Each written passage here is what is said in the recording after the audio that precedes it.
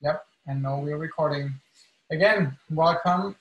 So this lecture and the whole thing is going to start to become a lot more practical.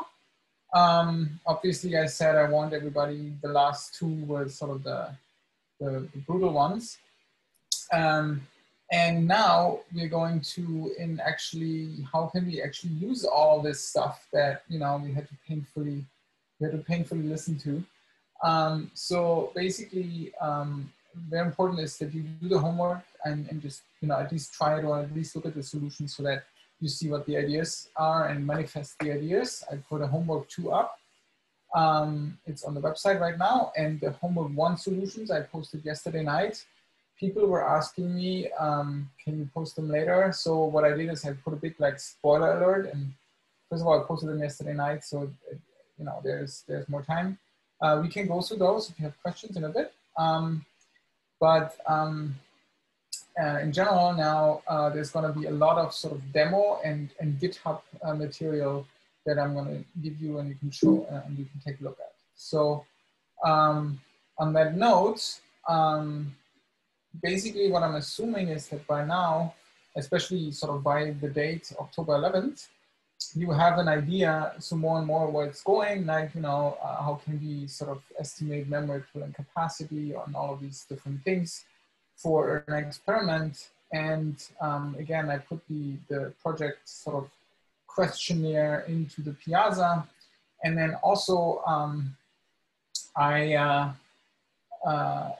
you know, now that you get from me practical tools that you can actually use, you'll have a bunch of opportunities to just try these out first and hopefully get inspired for a project. Also, I enabled on Piazza the team search. So what I'm hoping people can do is that some of you may have an idea of what they want to do. And what you do is you say, hey, I want to do X. And then hopefully you find people that you can join into a group of people so you can have, you know, you don't have to do everything by yourself. And I would like you to do all of that by October 11th. That is in 2 weeks-ish. And then email those project proposals to me. That's the proposal deadline. I definitely need the proposals by that date. And by that date, there's a couple more lectures. You saw some practical tools. And then I think you probably have, I mean, at this point, you should have a good idea about like, okay, so here's the practical tools, here's some theory, this is what he wants me to do, like given the project requirements. And on top of that, hopefully you can find a team by then. So that's sort of the work that's coming up right now for you guys. And so I'm hoping this can be done. I also noticed that we have a couple of people drop out of the lectures. I was kind of expecting that because we have lectures, they're all online, and some of you joined from China or from different regions that were more difficult to stay up. So very important for me is the major part of communication is Piazza, so that obviously doesn't have to be real time, but people are, you know, at the other end of the world. That's what happens right now, right? Quarantine, COVID, pandemic is no fun. Okay. In the end though, please email project proposals to me. And now project proposals doesn't mean a 15-pager for the National Science Foundation. Project proposals really just means like a paragraph or 2 of like, okay, I'm planning to do X. And what I'll do is I will comment on all of them, okay? So I will basically give you feedback on what I think this is, you know, what you should concentrate on or something like this, okay? So please email those to me. Any questions about projects right now?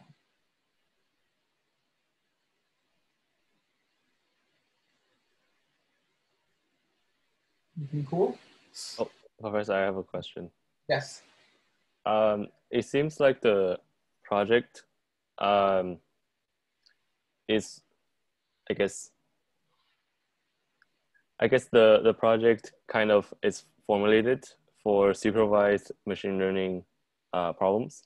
Mm-hmm. So what are your suggestions if we plan to use, for example, ongoing deep reinforcement learning problem and want to investigate the machine learning approaches are used in that project? Yeah, so for this class, we really don't do unsupervised machine learning because I mean, I don't teach anything about it. Now, reinforcement learning is not unsupervised, right? So because you do have a reinforcement, you have the function, right? That says go there, go this, do that, do this. And that makes it basically classification. We have had a lot of, in fact, a lot of reinforcement learning projects before that that went better through this. Yeah, and also now that you say this, I am asking Rishi. Rishi Puri is one of the first students of this class, and he also was a TA last time I taught the class when we will still be able to have a TA. And he actually did a reinforcement learning project within the scope of this class, and in fact, a pretty good one. He ended up getting an A+ in I think Sergey Levine's reinforcement learning class, and he also got an A+ in my class. So, so I would say two things. Maybe hold on a little bit and understand a little more, then you probably will see that there's a direct connection. And the second thing is I will try to get his project so I can send it to all of you as an example of a project. Does it make sense? Yeah. Okay, thanks, Professor. Yeah. And then, by the way, if you have very concrete questions about, oh, how does your stuff fit to my stuff? Like really like individual questions, please come to the office hours. That was office hours of 4. Office hours are Monday 1 to 2. Okay? So that's also very important. I want to reinforce office hours because a couple of people showed up, but I think a lot of this sort of, you know, this was the high level theory knowledge, and now we get more concrete, and then later on you ask yourself, how do we do this for my project? And I know you will need help. So, and especially because you can't collaborate so easily with other students, definitely please come to the office hours, okay? There is another question, and I'm trying frantically to get my mouse cursor over it.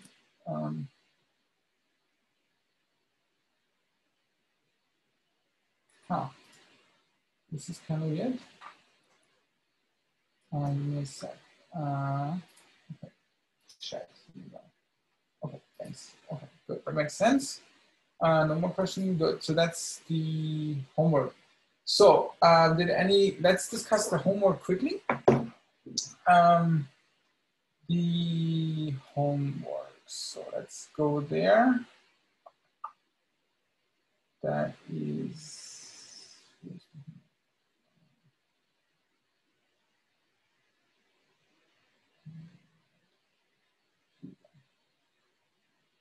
This is homework 2, which is already on the web.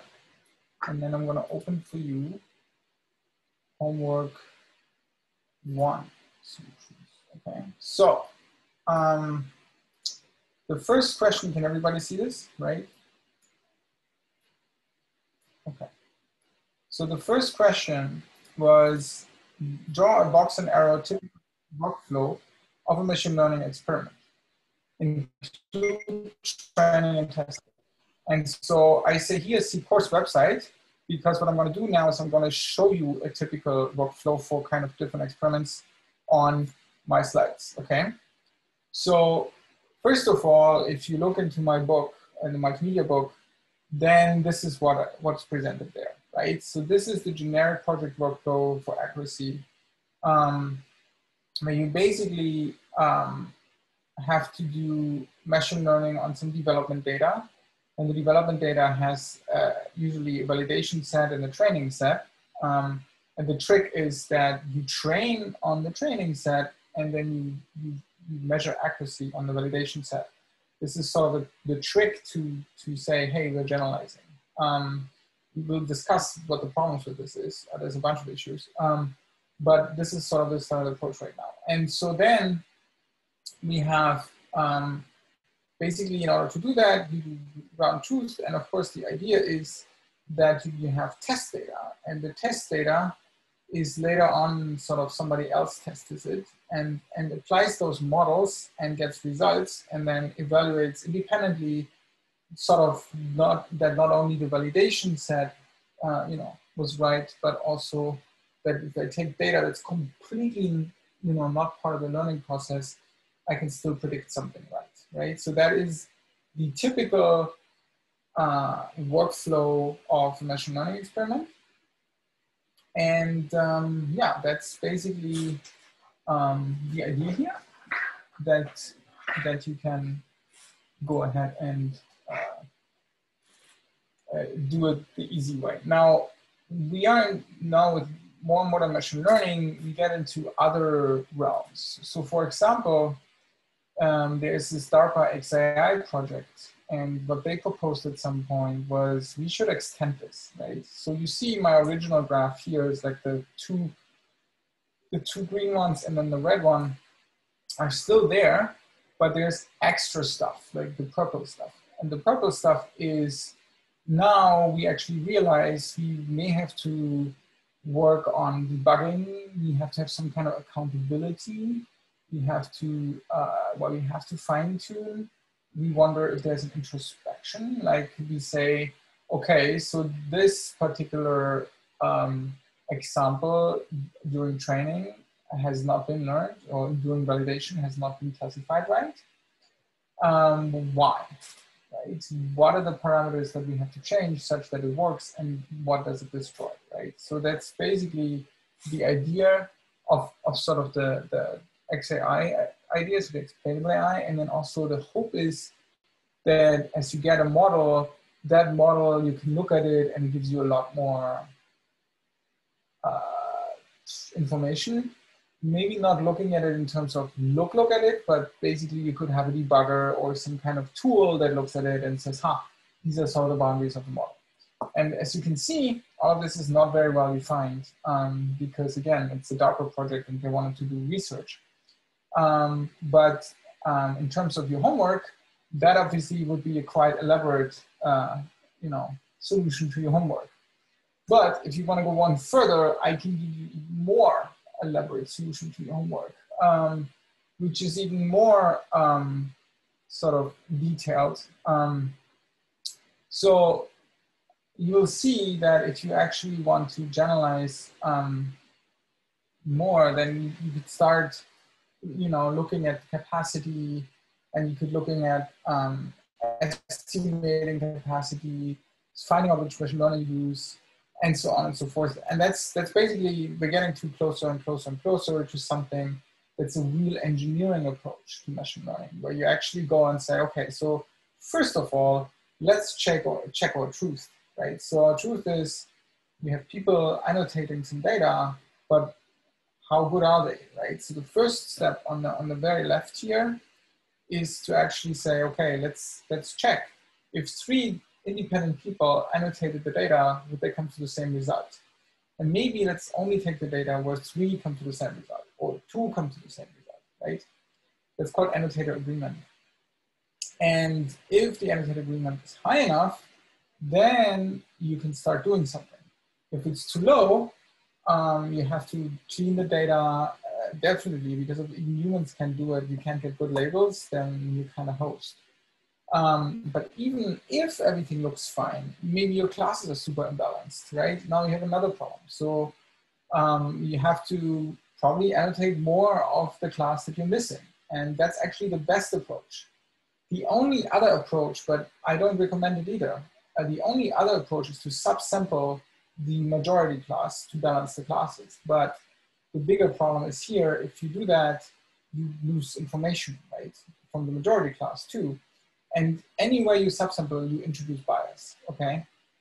Definitely do not supersample, because that is totally biased. The only way to supersample right, like the minority class, is to have a model of your data. And guess what? You don't. That's why you do the whole exercise, right? And so that's a catch-22.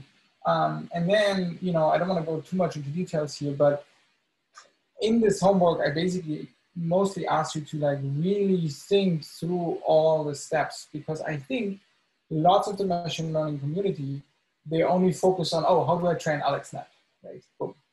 It's not the point. The point is this is a whole flow. It starts from collecting the data, making sure the labels are right, making sure the labels are balanced, making sure we have enough data, and so on and so forth, right? And so here's another alternative workflow. Yeah, so that would be for that 1A. And of course, in 1B is where can you add quality controls? I mean, I gave you a couple just with a bigger graph, which is like, for example, an annotator agreement is a quality control. But it could also be debugging of implementation using well-defined functions. For example, what this means is that you create synthetic data that you know the answer for. And you want, obviously, after you train the model, that the machine learner absolutely gets it right, okay? So if you create synthetic data and it doesn't get it right, then you have a problem. And then also cheating experiments, right? So let's say you have a held out set or something, and what if you just use that to train? So what if you don't validate, right? So what you do is you use all data you have, or most data you have, without a training validation split. And then obviously the question is, what's the accuracy you can get? Because if you can get high accuracy, then you should get 100%, right? On the same thing, right? So you train with training and validation set together, and then you validate with the validation set, then you need to get 100%. Because if you don't, then something is also very interesting there. And then you could measure generalization, which is what we're going to introduce in this lecture and the next lecture. And then you can also measure user experience. So, you know, I can come up with all these mathematical things, but really in the end, if you're in a company, what counts is the user experience. What counts is that the user says, oh yeah, this predictor works, I trust it. And that's actually work. It's work, okay? So any questions about number one? Because number one was obviously the sort of soft and the one with the most amount of work. Any questions? Professor? Yeah. So how do you know if you use synthetic data to train your model, how do you know if the synthetic data represent the distribution of the real data that, you know, your model will be using? Well, your model will be deployed on eventually. Well, I mean, that really depends on your data, right? So for example, when we did speech recognition, right? You could have speakers use speech recognition, and then what you can do is you can use a synthesizer to synthesize speech and put that into the speech recognizer. And the speech, by well-trained speech recognizers, will do amazingly well on synthesized data, okay? And I have no problem recognizing synthesized data because it's so much less noisy and just works. So that's an example. I see. Right? Thanks. But you could also render a cat and render a dog and see what happens, to be frank. I mean, all thing that can happen is you can just learn, right? I mean, there's different ways of doing this. So I would not train on the synthesized data. I would use the synthesized data to test, because you can now, for example, take that speech that you generated and add noise to it and see, well, if I add noise in this direction, if I add pitch, if I make it too loud or too silent, when does the recognizer stop doing things, right? So you test out the limits using synthesized data. Okay, thanks. So there are other questions. I'm going to go quite quickly through the next ones because most of you should know this stuff. And if not, 61C basically drills this in. So one thing to also look at is the Patterson-Hennessy book that really also explains it. So how many bits do you need to encode an integer 126? Well, what you have to do is you have to take the log of 126, which is 6 point something. And of course, we know it's very hard to model anything with sort of half a bit. So since it's 6 point something, you take the ceiling and it becomes 7 bits. So log 2 of 126 is 6 point something, then you need to take the ceiling because half bits don't exist. So it's 7 bits. How many bits do you need to encode 32.56? Okay, so that's interesting too. Theoretically, you only need log 2 32.56 or 5.02 bits, which would be 6 bits. But you also, that doesn't really work because because you have to sort of represent the floating point, right? In reality, if you want 2 digits, it would be log2 of 3,256 plus somehow encoding where the point goes, right? And so what we do technically is we say, let's take 32 bits or 64 bits, and then we do floating point representation. And again, let's explain Peters and Hennessy. So now you assume you have 2 positive integers of size n bits each. How many bits does the result of addition, subtraction, multiplication of the 2 numbers maximum generate? And that's actually a thing that we should keep in mind. So think about it. You have, let's say you have 2 numbers, right? 128 and 128. If you add 128 plus 128, so these would be the 2 highest, or 127, actually 127 plus 128, the 2 highest 7-bit numbers. What's the result of that? Well, 254. And that is obviously an 8-bit number, right? So the maximum, if you have 2 numbers of n bits, right? The maximum you can do with addition is double it, right? If the n bits are all 1, and then basically you add these 2 numbers, you get twice the original number.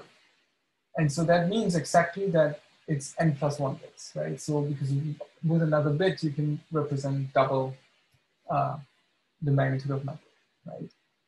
Now subtraction is interesting because subtraction is if you have some number with n bits, well, even then, if you subtract it, the maximum size could be just subtracting by 1, right? And so that means you end up staying at n bits.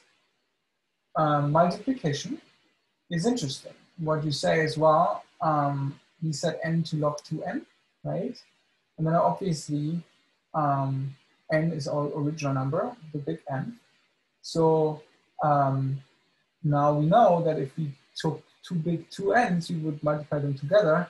And that turns out to be, in the end, 2n, so 2 small n. Why? Well, because again, if you take the number of bits of a number that you multiply, then the logarithm will multiply, and then it's n plus n is 2n.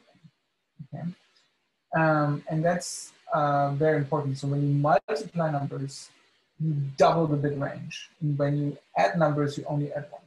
Okay, maximum. And you'll need that, when we talk about convolutional layers and stuff. So assume you have an 8 times 8 matrix of 8-bit numbers. You now select the maximum number, right? Or you calculate the average of that matrix. How many bits do you need to store the result in each case? And it turns out, well, the maximum number is only 8 bits because guess what? We said it's a matrix of 8 bits. So, you will see already how this goes to convolutional networks sooner, right? And then also 8 bits for the average. Why? Well, because in theory, it could be that all the numbers are maximal, right? So you have all of them using the full 8-bit range. Well, then the average is still 8-bit, right? Interesting enough, how many binary matrices of 8 times 8 are there in total, right? And that is 2 times 8 times 8, or 2 to the 64, which is a huge number. Okay. But you can get that number. While it's a huge number, it's, the 2 to the power of n notation is pretty cool, right? So 2 to the power of 400, again, is something like 10 to the power of 120. But also 2 to the power of 2000 or something. I mean, if you put that into a Google calculator, it's going to tell you it's infinity. But reality is no, it's just a huge number, okay?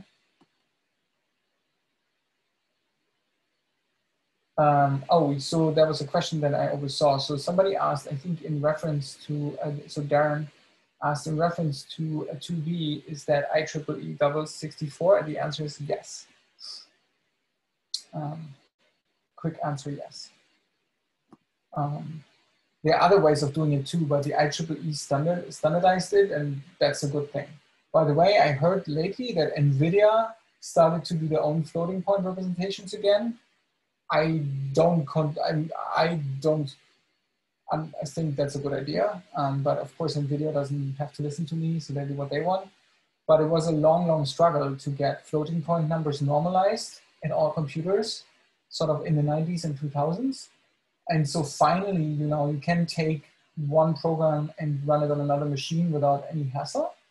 But if you start doing NVIDIA CUDA graphic cards have different floating point numbers, it's gonna be a nightmare, I think. But it's their decision, not mine. So information content. You have a black image with a resolution of 64 to 16. What is the minimum, maximum information content in that image? And how do the image in A and B look like? Well, it's pretty clear. The minimum information content is when you have all zeros, right? It's basically black, with no image. It's not there. And the maximum information is for 4096 bit. And this is when each pixel has independently a probability of 0.5 to be black or white. And we already looked at this. The noisy image has the most uncertainty, right? You cannot compress anything out of there, right? And the image in A obviously is all white, and the image in B is random noise. Actually, it's all black, but you could also do all white. It doesn't matter. It's one color, right? Could be encoded as, you know, 60 times 64 times that color. It's super small encoded. So now, this is a typical exercise, the next one, number 4, that I like to give to people mostly because it's something you can't actually do with math. I mean, you can, but the real point is to simulate it in your head. And I will give you more of these. So for example, suppose you have 5 pairs of socks in a drawer. How many socks do you have to minimally pick to guarantee that at least one pair is chosen, right? So 6 socks guarantee one pair. Why? Well, because when you have 10 socks, they're all of different colors. Obviously, after you picked 5, you know that now the next one needs to match, right? Because you picked all colors. Now, the interesting part is that is a guarantee. Before that, it's statistical. You could be lucky and just pick 2 and are done, right? If they're randomly shuffled, you know there's a probability that you pick 2 socks and you're done. Now, do you have to take 10 socks? No, absolutely not. If you just one pair, 6 socks are fine. And of course, you know where this exercise comes from, right? This exercise comes from the fact that if you want to guarantee that a neural network can absolutely model something, just pick enough parameters, and that's the analog to 6.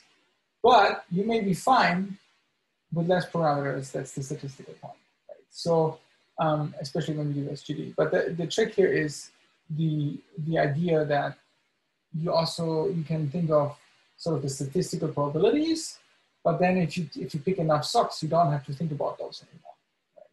Right?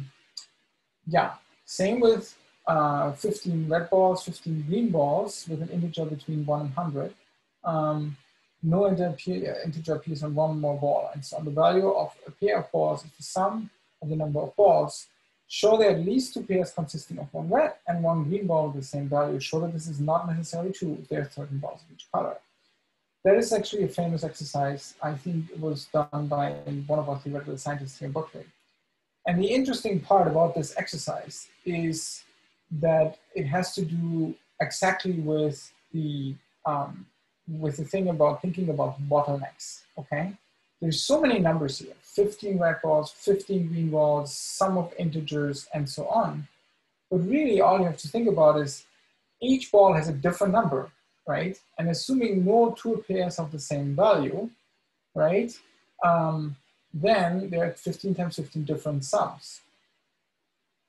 And looking at the numbers 1 through 100, the highest sum is 199 and the lowest is 3. And that gives you 197 possible sums. And since 255 is greater than 197, there must be 2 pairs with the same color, right? So it's the same idea like with the socks. And again, it's nothing to do with probability, it has only to do with counting. And it's sort of simulate this in your head kind of idea. There's no need to go to probabilities or any of this, it's just really just thinking and counting. And of course, now you do the same idea with 13. And it turns out, well, 13 times 13 is 169, and 169 is smaller than 187. So there's not necessarily two pairs of the same sign. Okay. And for these kind of exercises, and you will see later also for sort of what we do in neural networks, it's very good to just keep in mind, don't think too complicated. Just ask yourself, okay, what is the count here? What is the bottleneck? Okay. So then, very relevant to the end is the estimate the memory requirement to implement a 20 questions game in a self-contained device. Guess what? This has been done and using neural networks, by the way. This is a 20 questions game. This guy got quite famous and rich. So just knowing how to dimension a neural network can get you somewhere. So the original game was implemented using neural network trained as input. For this exercise, you can assume a decision tree. You can also, at this point, do neural network because you know the memory filling capacity, right? So the naive approach is you assume that each question is a string of 20 characters. Each character is 8-bit. There's a maximum of 2 to the power of 20 possible questions, since they are all yes/no questions, right? And that gives us 2 to the power of 21 possible answers, right?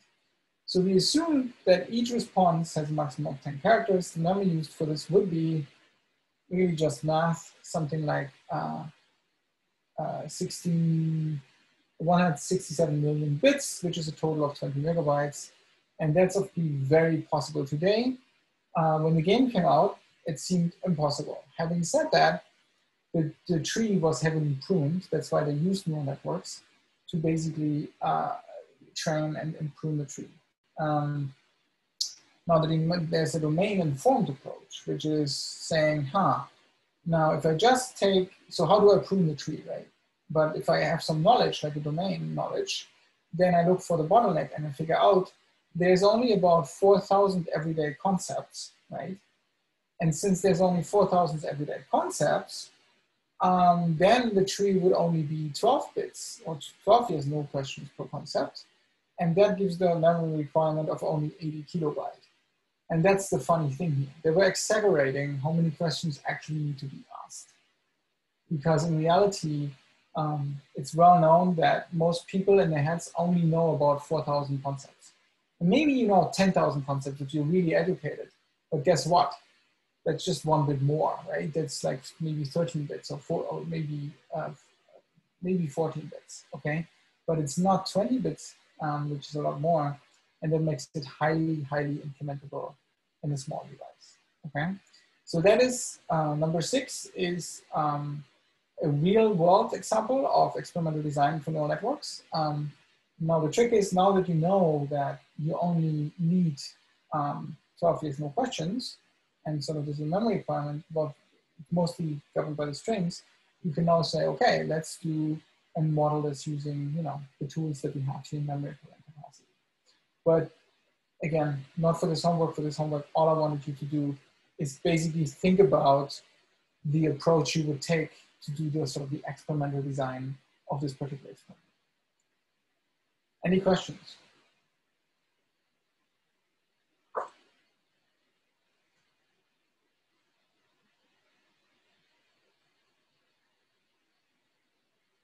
If there are no questions, then I'm going to give you some demo today.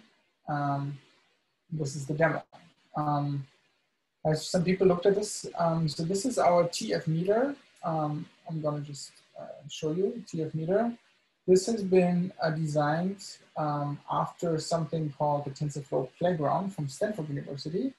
And my students over the semesters have started to basically take this thing and add measurements to it. And then for fun, we said, so the original Playground says, go ahead, play with a neural network, you can't break anything.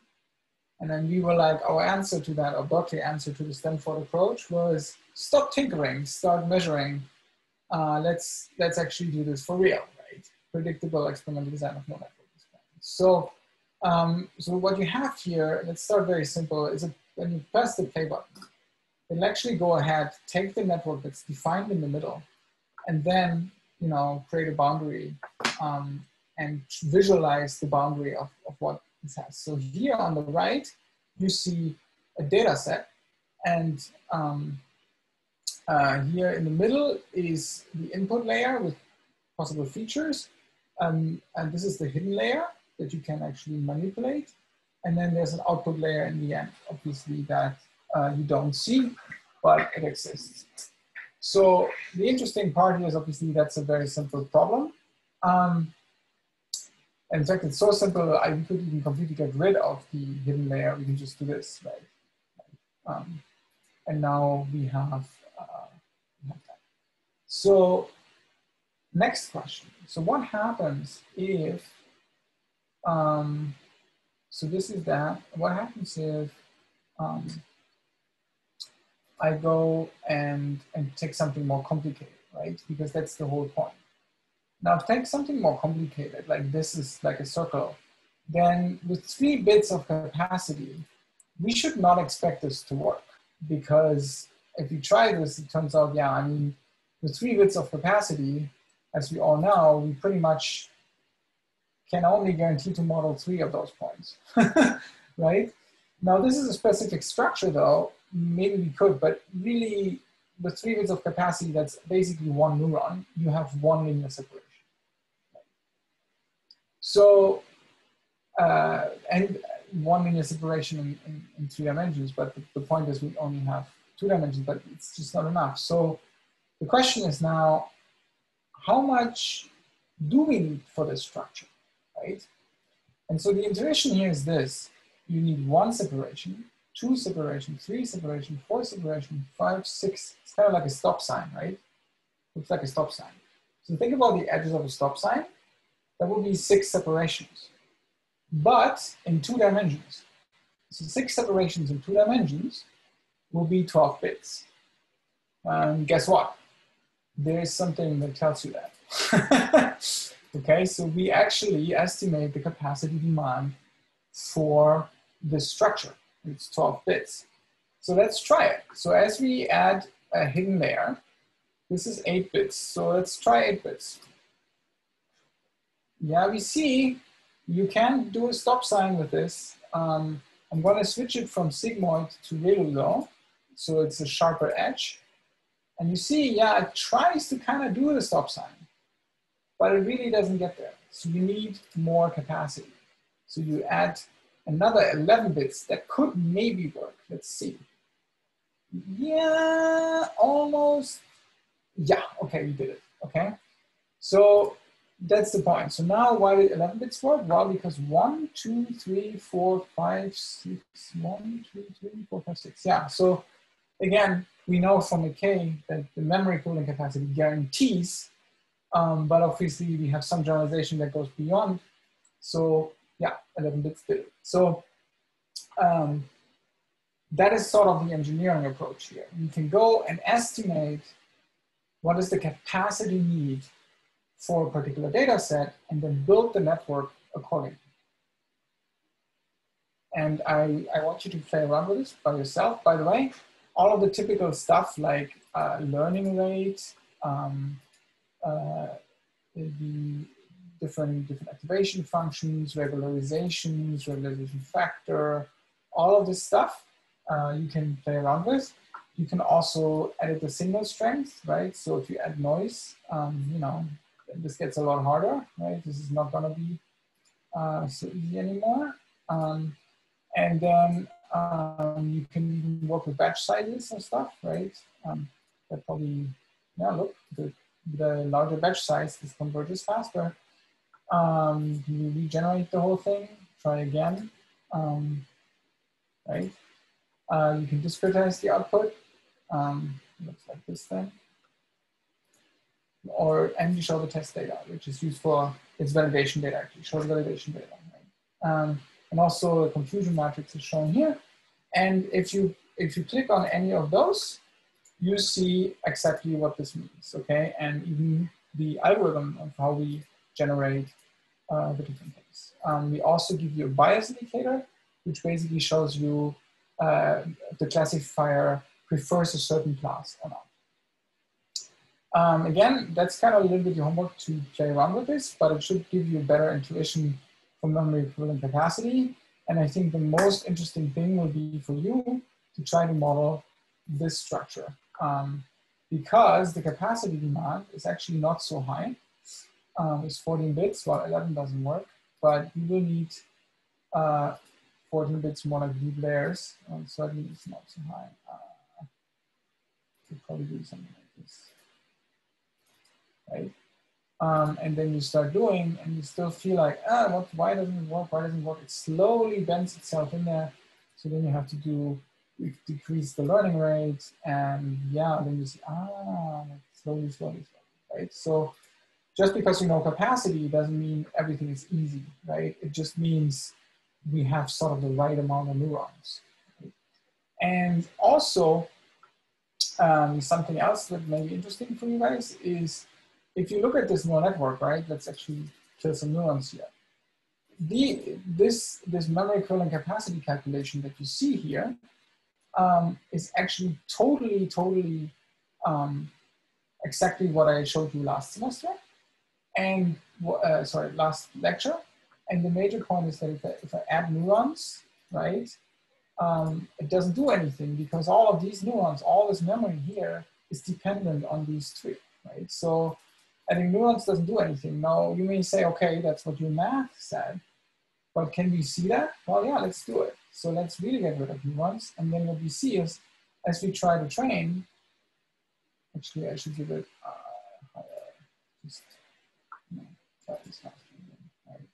As we try to train, we see two types of neurons, right? So either they're mirroring this one, right? They can only see the information of this neuron. So that's why you see how the information is just mirrored by this neuron, right? Or they do nothing, right? They can be zero, right? They can basically be non-initialized. And that's exactly 1 bit, by the way, again. This is 1 bit of information. I do nothing or I have this, but they cannot do anything with this information because they're completely dependent on that neuron. If you take 2, you'll see that's kind of interesting. You see kind of 4 states. You see that you basically have a copy of those, and then usually also have the combination. I gotta probably restart this. Right, so if you go add a couple more. Right, so maybe do this structure because it's easier.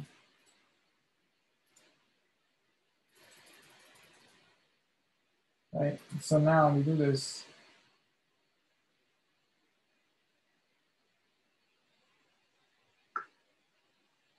It's easier to see the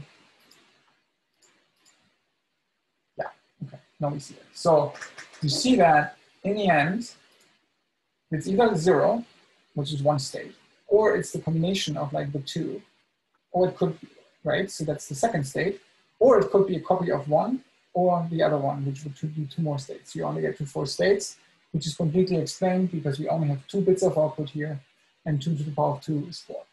And if I run this longer, you'll probably see all 4 states. So the entire layer here, the entire layer of 10 neurons, you will only see 4 states because again, these are completely dependent on the output of the previous one.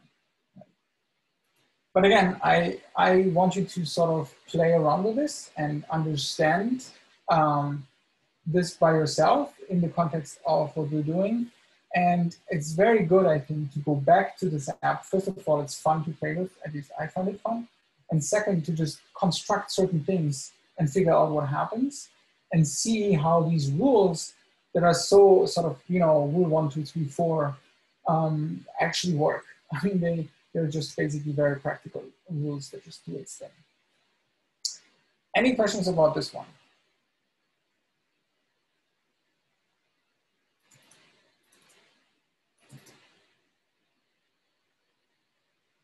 Right? Maybe I'll show you one more thing then, which is if we add a bunch of hidden layers, right? And we make them symmetric.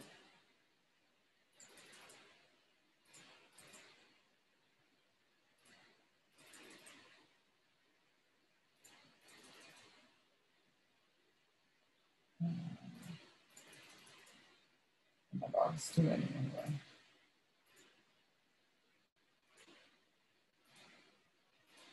Okay, now a bunch of hidden layers. So what you'll see is it's getting very hard to train this thing, okay? Because really, I think the solution is here. First of all, the capacity we require for this is not high. But the last layer here is completely empty, right? Nothing happens. And also this layer is already kind of bad because it's just full. So what happened there? What happens there is the data processing inequality. As you have dependencies over dependencies of it. So this first layer only sees 5 bits. And then even though they all see 5 bits, as you go through the layer, you lose information because it's all thresholding.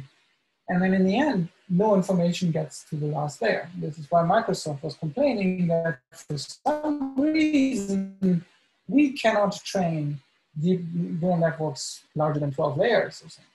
Well, yeah, because you lose all the information on the side. And unless you do like convolutional layers or something, a regular, like a multi-layer perceptron will just lose all the information on, that's the whole trick, right? So you can't stack too deep, despite the fact that everybody likes to say the word deep. Also something to try out. Okay, again, if there are no questions, we will start with the content of the lecture. But we will not finish today because it's a lot of stuff, but that's okay because it's very important for me that we also discuss the homework and that you see some practical stuff. So any other question?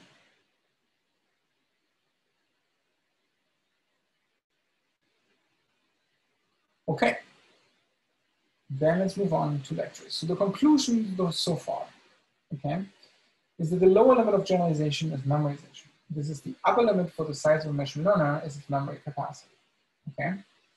And the measured capacity is measurable in bits, like we do with any memory, okay? Now using a machine learner that is over capacity is a waste of resources and increases the risk of failure. Now that part I gave you just like this, but I know that there's a bunch of literature. For example, the MIT, is an MIT paper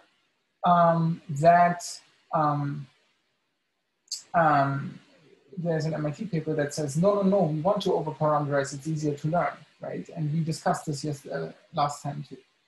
Now, alchemy converted into chemistry or measuring, it's time to convert guessing and checking into machine learning, into science, let's call it data science. That's what I said last time.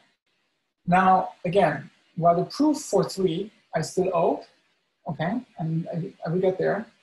For now, I keep it as a conclusion as, hey, the professor said so, okay? But I understand that's not the right way to go. We will work on this, okay?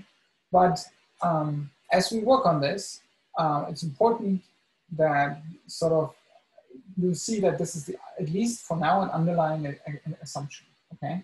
It's the underlying assumption.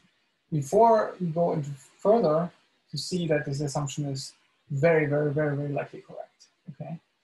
Okay, now, everything I said here so far, by the way, was for for balanced, for balanced binary classifiers, right? And no regression. So what we don't have is non-balanced, non-binary classifiers, and we don't have regression. We haven't talked about convolutional networks. We haven't even talked about multi-class, right? We haven't talked about other machine learners except decision trees. And we need to rethink training. And in some way, we want to also talk about adversarial examples because they are a very important part of the generalization problem, right? So we will go to non-balanced, non-binary, and so on later at a later point. We will also go to convolutional networks at a later point. For now, the next things is we will rethink training a little bit, and we will also rethink sort of, you have some data, how do I actually get to the capacity? Because what I gave you right now so far was you have a network, give me the capacity, but that doesn't help you if you don't know what the capacity of the data should be. And of course we have the trivial thing where it's like, okay, if you binary balance, then each row in your table is 1 bit. And that means that your memory equivalent capacity of the neural network should maximally be the number of rows in the table or the number of instances of the balanced binary classification problem. We said that so far, but what I want to do now is I want to go deeper and give you a much, much better estimate for neural networks. So the question here is, how do we predict capacity requirement, right? Or in other words, how does this algorithm that I showed you in the demo actually work? Right? And the theoretical answer in any way is, what is the minimum description length of the table representing the function f? That would be the Shannon entropy of the function. Okay, that's important. It's not the Shannon entropy of the data, right? It's not that you zip the table. What it is it's the number of arrows, right? As I said before, arrows in the finite state machine that's actually implied by the table needs to be compressed, right? And now I give you a practical answer. The worst case is to build a network where only the biases are trained. And the expected case is, well, how much parameter reduction can training then bias, okay? And we have to do this a little bit on the whiteboard next. So this is the algorithm, but I want to explain this to you using the whiteboard because it also will help with your homework, by the way, because it's a very interesting concept that people probably need to be get used to. Okay, so I'm going to switch to my InkSpace application into live mode and press the tab. Here we go. So now we're in live mode. I'm going to stop sharing this way. I'm going to share a different way, which is this way.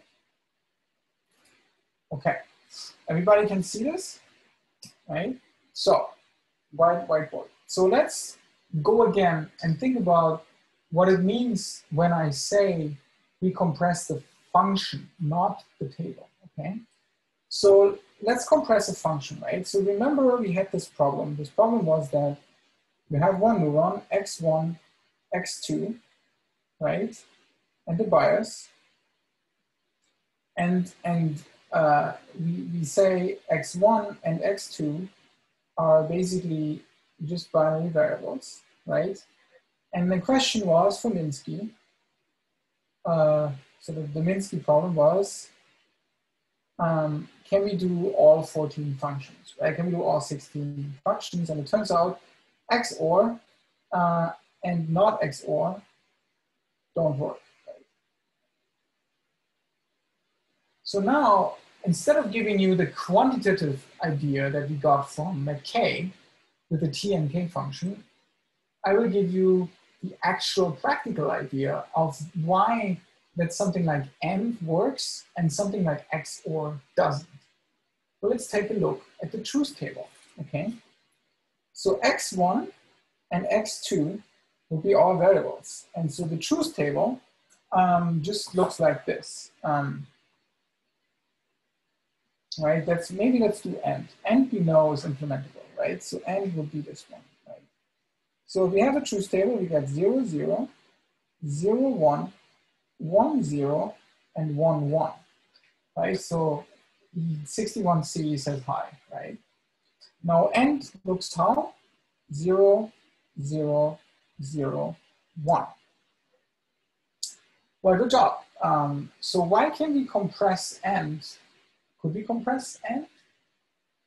Well, the trick here is to build the finite state automaton that this AND thing represents, okay? So if you think about it this way, it looks like, at first glance, like our automaton is 0, 0 to 0, 0, 1 to 0, 0, 1 to 0, 1, 0 to 0, and 1, 1 to 1. But if we actually take a closer look, then we see that, for example, if we fix x1, right? If we only look at x1, then if x1 is 0, then we can actually skip right over x2. Because if x1 is 0, it doesn't matter what x2 is. And we already know this all from Python. This is called lazy evaluation, right? If your first variable is false in an end function, you don't have to take a look at the second variable. And so, yeah, when we build the finite state automaton, we can now say, well, x1 equals 0 gives you 0 right away, okay? And you stop. And then x1, x2 equals sort of 1, 0. Well, then the second arrow and you stop is also 0. And then obviously x1 comma x2 equals 1, 1 ends up being 1, okay? So now we reduced 4 arrows, 4 state transitions in our function to 3. And that's why we can do that in a perceptron. Now, before we conclude that, let's take a look at XOR, right? So we take a look at XOR, which is the same kind of thing again. You just do XOR.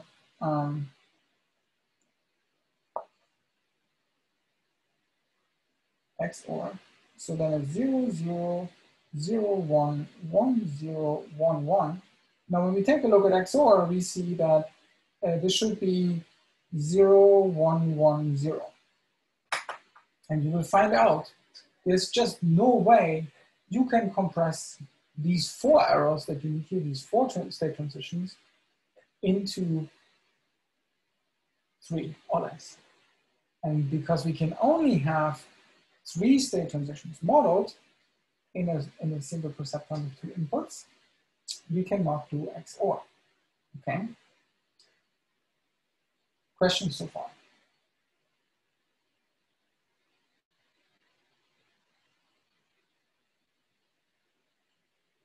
Now, the bigger question is, I give you a table and you tell me how to, I'm gonna actually, back to library, I'm gonna start a new live mode, okay?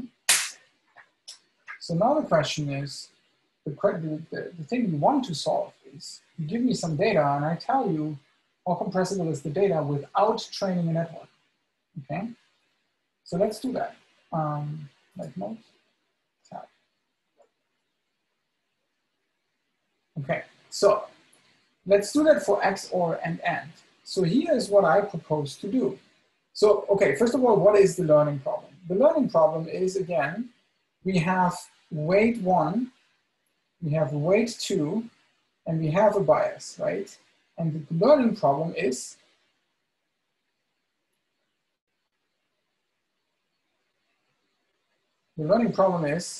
what's weight 1, what's weight 2, and what's the bias, right? If I give you the table for AND, how do you get to weight 1, weight 2, and the bias? It's a question, right? So I can give you and say, okay, this is my AND table. So x1, x2, and AND, and we fill this out one more time. 0, 0, 0, 1, 1, 0, 1, 1, and this is 0, 0, 0, 1, okay? Now, how do you get from this table to those weights? Now, your answer should be, we take Minsky's perceptron learning, right? So Minsky created a perceptron learning algorithm that you use to teach a perceptron whatever you want to teach it, and it tunes the weights, and it guarantees to converge. There's no stochasticity in it, it just works, okay? It can take a long time to converge for a difficult function, and unfortunately, it only converges when your program is linearly separable. What it means is that it doesn't converge for XOR, it will train forever. And Minsky was really angry about that. Minsky unfortunately did not know the theory that I just gave you, which is like, oh, 3-state transition, so yeah, of course we can do it. Minsky had a different angular edit and became really angry at neurons that they can't do XOR and not XOR, okay? So, but what I want you to do is now, what if you didn't have perceptron learning, okay? And now I'm saying the following. Well, the problem is this, we have 3 unknowns, right? We really have 3 unknowns. 3 unknowns is a lot. Now it is solvable still here, but because you could just do linear algebra. But if you have 3 unknowns, And especially when you go and do a real neural network, you end up having hundreds of thousands of unknowns. And then doing linear algebra on that may or may not work out. It's just really difficult. And also we said we don't want to train. We want to actually measure the complexity before training. So how would we do this? And here's what I propose. We set the WI to 1. We basically say, we don't care about the weights. We set them to 1, right?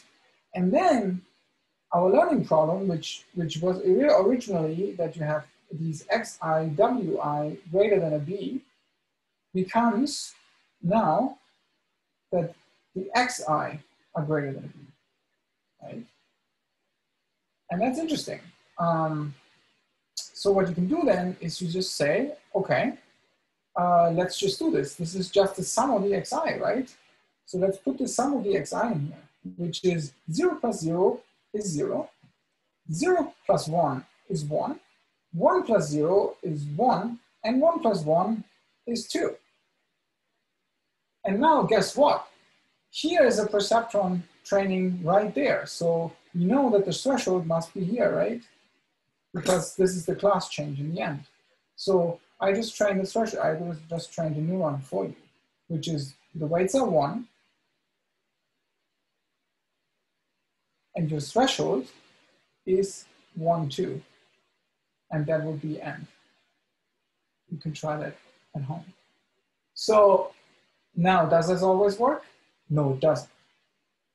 But the trick here is, what would happen when we do this for XOR, for example, right? So let's do it for XOR. You could probably do it in the same table just to save some space and time. Okay, so you now have XOR, right?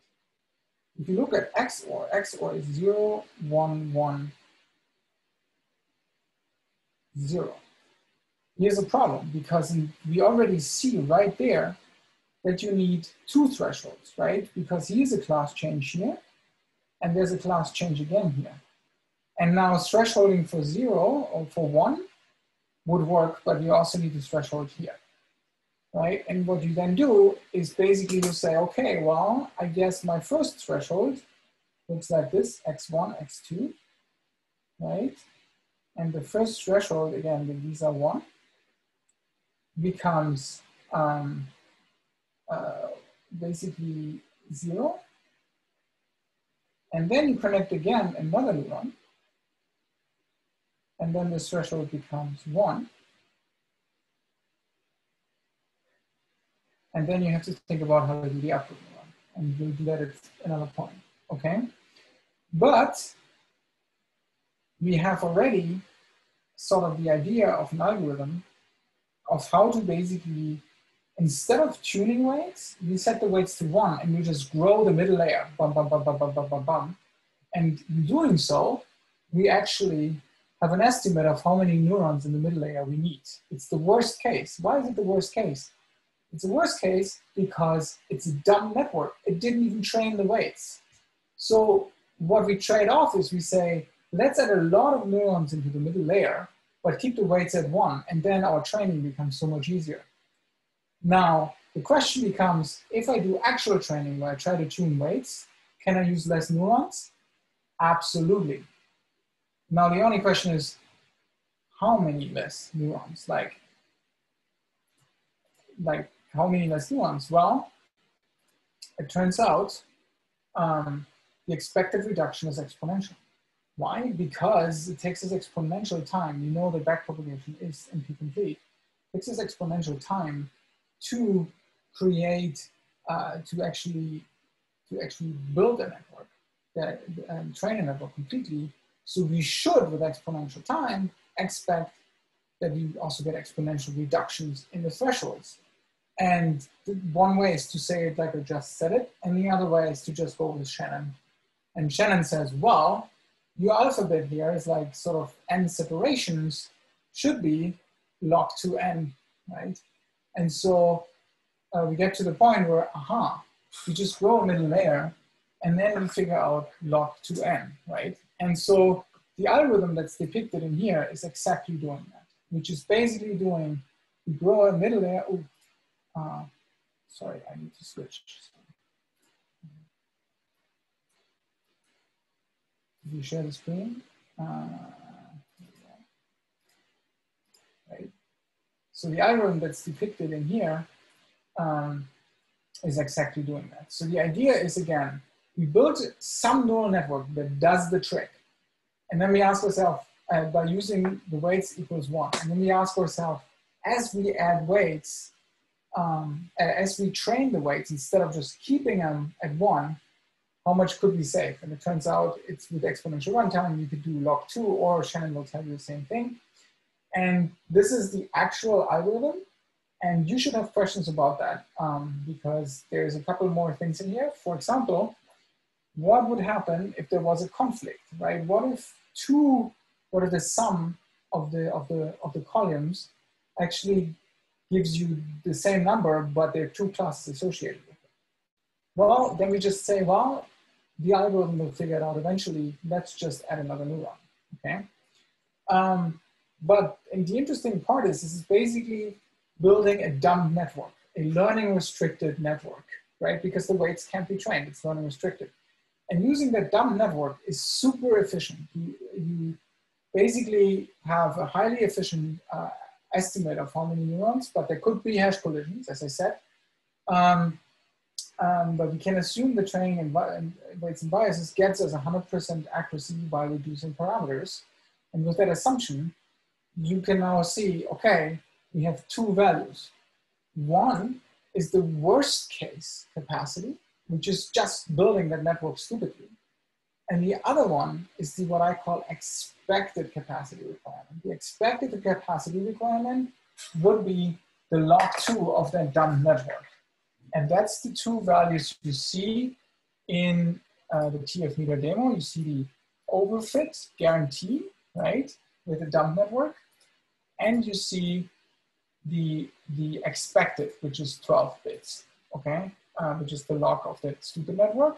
At the same time, obviously, I don't want you to completely believe me. There's a paper on it where we tried it on a bunch of data, even on 2,000 images on ImageNet.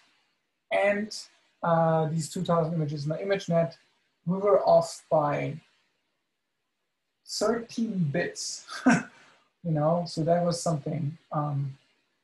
And all of these results are online in a GitHub. And you can use the tools and try them out and use them on your own data, use them on the data for your project and just work with them. And as you start working with them, I will probably next week or the week after give you an account into our Brainome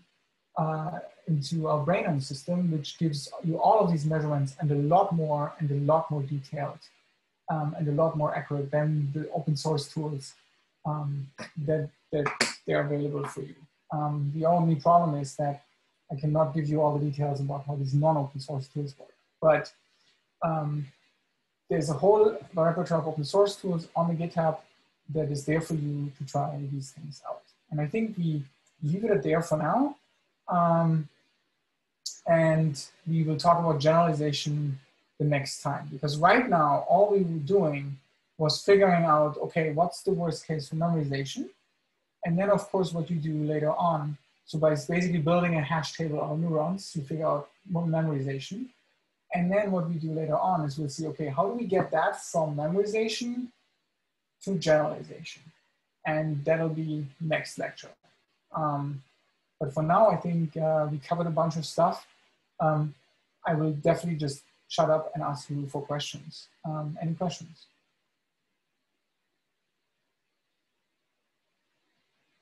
Oh, and while I do that, by the way, to the right, I'm just gonna kill the recording. So